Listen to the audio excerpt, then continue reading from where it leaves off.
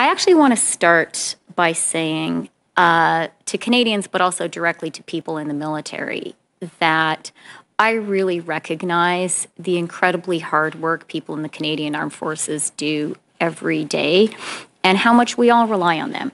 And I thought of that a lot in the spring of 2020 when we relied on the Canadian Armed Forces as a final line of protection and defense for our seniors in Quebec and Ontario.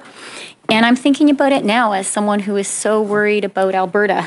I think you probably are too, Mercedes.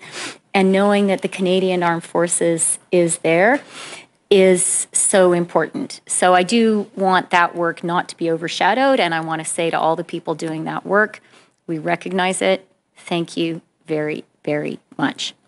But I also think your question was exactly right. And you said, Mercedes, that it seems as if the leadership just doesn't get it.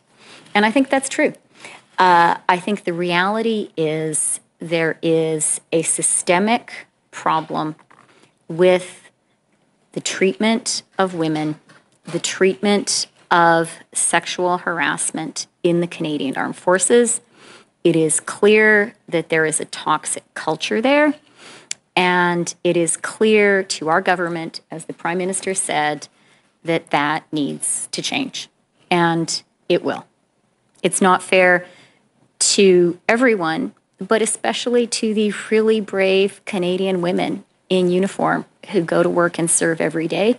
And like every single woman in Canada, they should not have to work in a place where they face this kind of a culture and treatment.